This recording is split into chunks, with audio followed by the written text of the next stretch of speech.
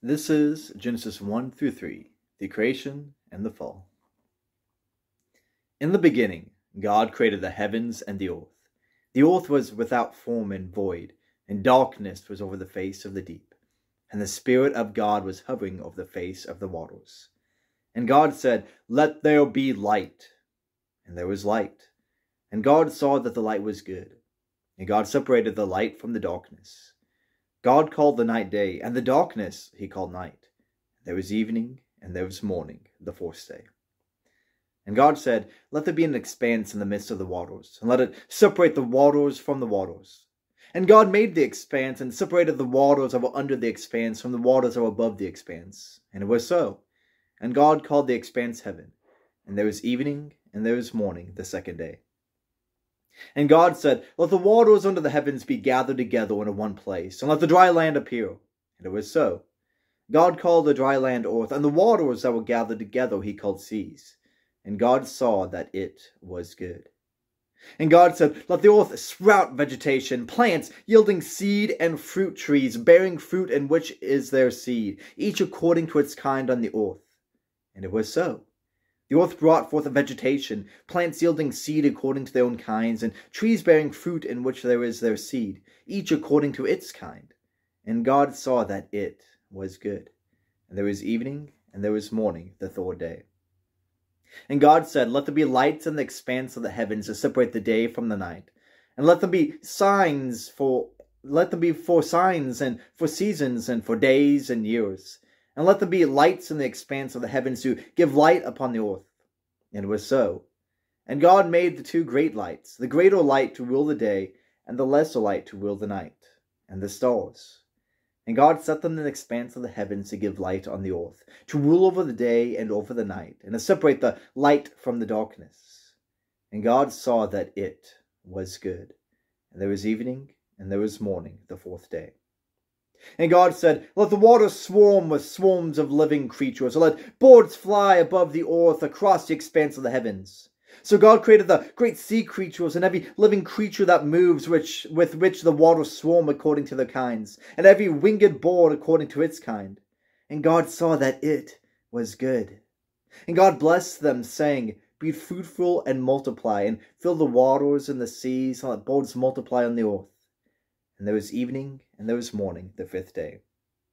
And God said, "Let the earth bring forth living creatures according to their kinds, livestock and creeping things, and beasts of the earth according to their kinds."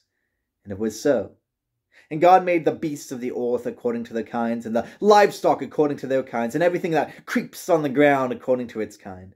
And God saw that it was good. Then God said, "Let us make man in our image, after our likeness, and let them have dominion over the fish of the sea, and over the birds of the heaven, and over the livestock, and over all the earth, and over every creeping thing that creeps on the earth." So God created man in his own image. In the image of God he created him. Male and female he created them. And God blessed them. And God said to them, "Be fruitful and multiply, and fill the earth and subdue it, and have dominion over the fish of the sea, and over the birds of the heavens, and over every living thing that moves on the earth." And God said, "Behold, I have given you every plant yielding seed that is on the face of all the earth, and every tree with seed in its fruit. You shall have them for food. And every beast of the earth, and every bird of the heavens, and everything that creeps on the earth, everything that has the breath of life, I have given every green plant for food." And it was so. And God saw everything that he had made, and behold, it was very good. And there was evening, and there was morning, the sixth day.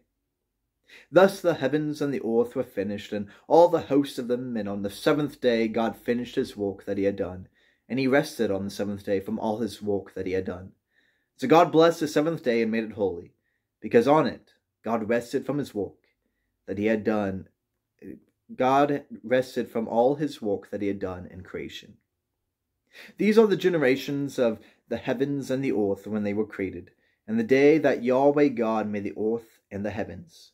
When no bush on the field was yet in the land, and no small plant of the field had yet sprung up, for Yahweh God had not caused it to rain on the land, and there was no man to work the ground. And a mist was going up from the land, and was watering the whole face of the ground.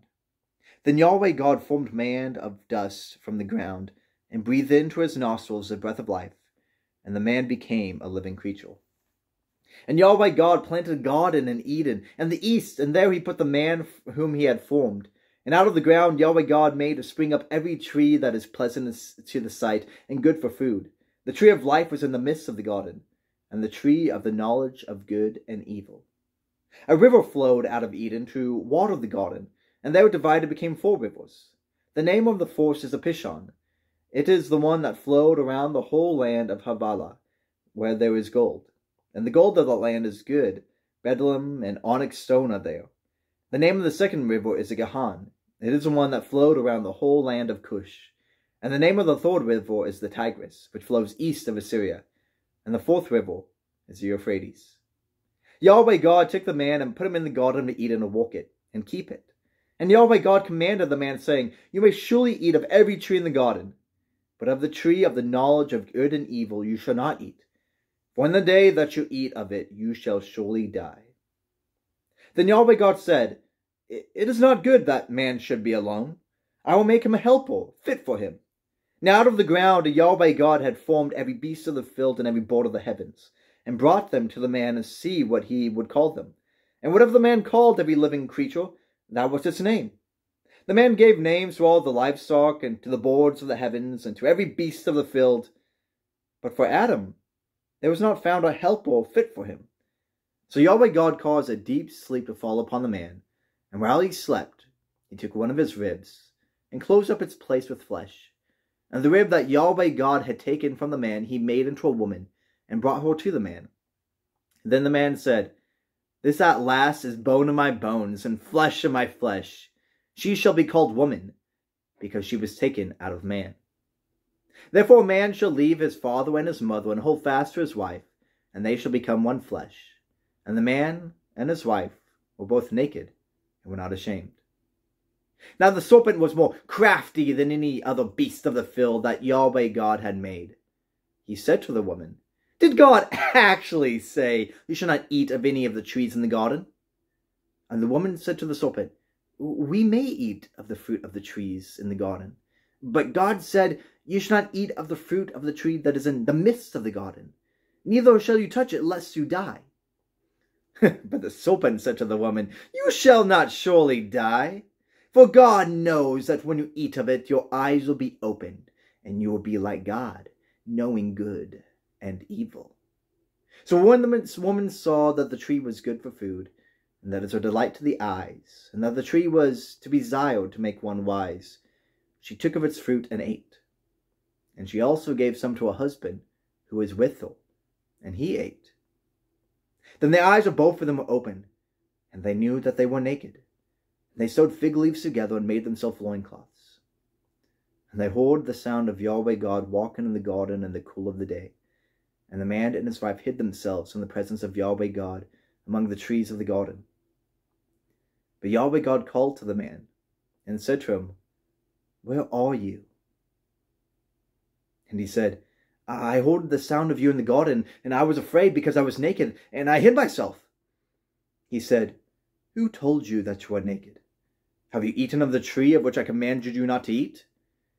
The man said, The woman whom you gave to me to be with me, she gave me fruit of the tree, and I ate it. Then Yahweh God said to the woman, What is this that you have done? The woman said, The serpent deceived me, and I ate.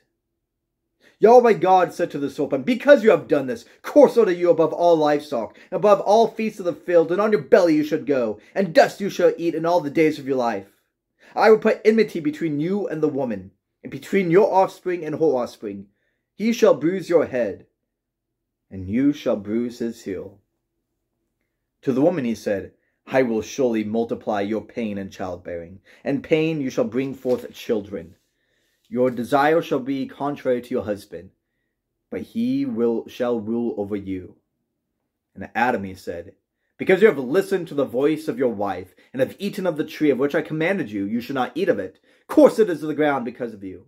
and pain you shall eat of it all the days of your life. Thorns and thistles it will bring forth for you, and you shall eat the plants of the field. By the sweat of your face you shall eat bread till you be torn to the ground, for out of it you were taken.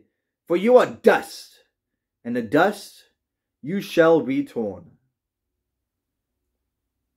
Man called his wife's name Eve, because she was the mother of all living. And Yahweh God made for Adam and for his wife garments of skins clothed them. Then Yahweh God said, Behold, the man has become like one of us, knowing good and evil. Now, lest he reach out his hand and take also of the tree of life and eat, and live forever. Therefore Yahweh God sent him out of the garden of Eden, and awoke the ground from which he was taken. He drove out the man, and at the east of the garden of Eden he placed a cherubim and a flaming sword that turned every way to guard the way to the tree of life.